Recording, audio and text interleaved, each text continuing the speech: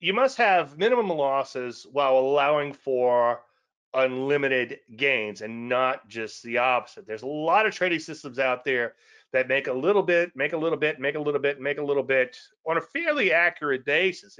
If somebody shows you a system and they're like it's 80% or 90% or even more correct, you need to look at how much money they're making, and then you need to play devil's advocate and see how bad it is when they get whacked. I saw somebody's returns the other day, these people that are bragging about how great they are, these YouTube gurus, and they were brave enough to show what they claim to be actual returns, and they had a 30% whack in 1 month. Who's to say you don't have two 30% down months back to back? That's pretty scary, okay? Not that you won't have losses. Trend trading, you'll have a lot of losses. We're going to talk about that in just 1 second. But the bottom line is you have to make sure you're able to occasionally knock it out of the park. So just a quick example. This was one from last week. This is Tia. And you could see I was able, this is like an eternity in crypto. Way back last November, December, January, and then where did I finally get out? February, March. So it's like 5 months or so. And this Monday, Tuesday, Thursday, Wednesday. That's what it sounded like. You can't eat like a bird and shit like an elephant. And that's what a lot of these little reversion to the mean type of systems do, selling options for instance, naked options. I get more former reversion to the mean type traders than all the other methodologies combined when they come to me. So that's kind of an interesting thing. But you can't eat like a bird and shit like an elephant. That's an old commodity adage. And you can go broke taking a profit. And that's exactly how a lot of people do go broke. Now, William Eckert comes to mind. The desire to maximize the number of winning trades or minimize the number of losing trades works against the trader. The success rate of trades is the least important performance statistics and may be inversely related to performance. And I don't know what my percent correct is. I don't think it's fantastic. I can tell you that. But as long as I catch a decent winner every now and then, I don't get too caught up in that. And I think Eckert went on to say, or someone else like Eckert, like Dennis, Richard Dennis or someone, that what feels good over the short term doesn't really work longer term. And that's kind of hard to wrap your head around. When you first get started trading, you're just craving that little quick gain, that little quick dopamine rush, and that's not how it works longer term. That's not how any of this works. So you will be wrong a lot. That's one thing you have to wrap your head around, and often. And even when you're right, you're wrong a lot. And along those lines, as a trend follower, and by the way, the only way to make money is to capture a trend. So the bottom line is, when I don't care what your trading type is, as soon as you become profitable in that trade, you have become a trend follower because that trend has begun to develop. But as a trend follower, you're going to spend a lot of your time, the majority of your time, less wealthy. And people a lot smarter than me have brought this point up, including Robert Frey. I think he's got a doctorate in mathematics or something. I forget what fund he was with. Is it the quantum fund or one of those funds that made a bazillion% return or whatever? But anyway, one of my clients years ago sent me a YouTube on him. You could probably still find it. And he said you spend 75% of the time in a state of regret. In other words, drawdown. Now, here's something that maybe we could back into just for a second. The neurology of trading, I talk a lot about the psychology of trading, but the neurology of trading, easy for me to say, is very important too. And the biggest thing there, in addition to our brains having caught up to modern society, we still have a bit of a caveman brain sloshing around up there. But the biggest thing is that the emotion attached to a loss is twice the emotional reaction as the emotion attached to a gain. My daughter wanted to go to, my daughter likes to gamble as long as it's my money. That's another story. But she was in town for her birthday and she wanted to go to the casino, so we're like, yeah, whatever, that's fine.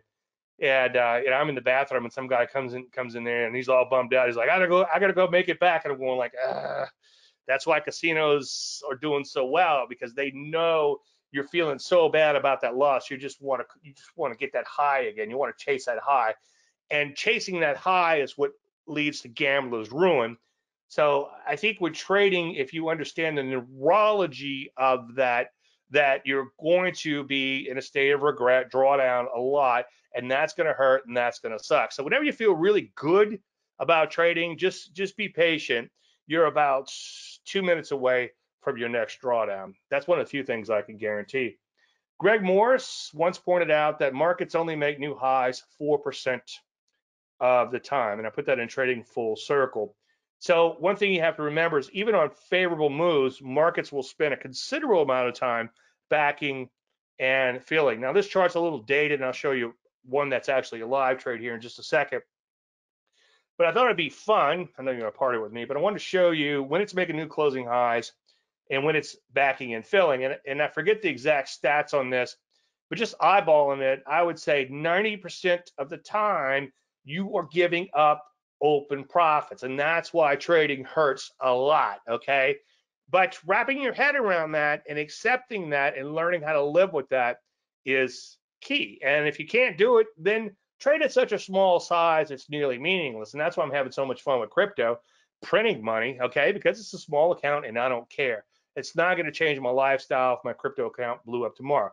When I had an offshore account in crypto, which the government no longer allows KuCoin in the United States, but KuCoin was great, and you could leverage up and do all kind of crazy stuff over there.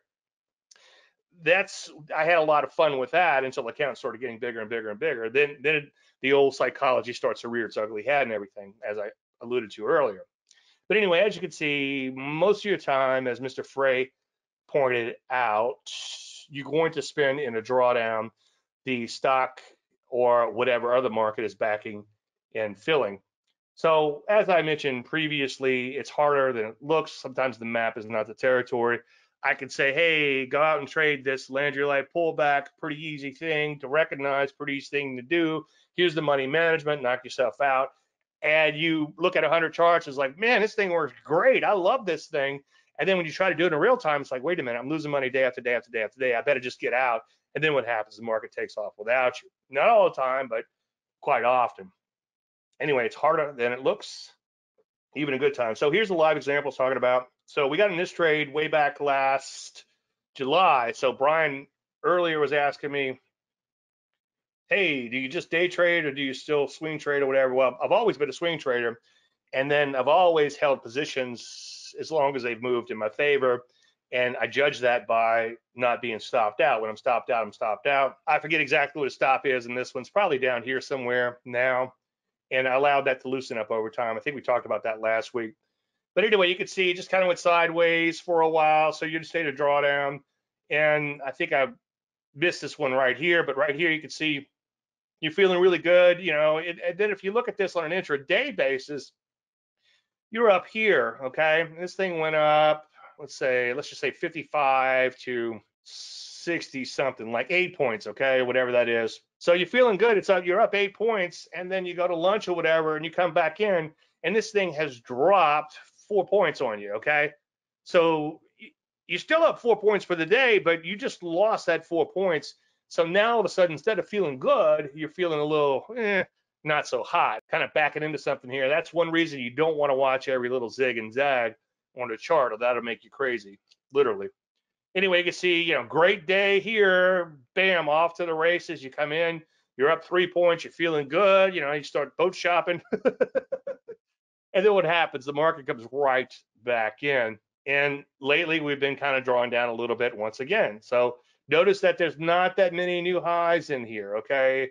There's a new high, there's a new high, there's a new high. There's what, a half a dozen, maybe 10 or 12, okay? And how many trading bars are there in here? Quite a few, okay?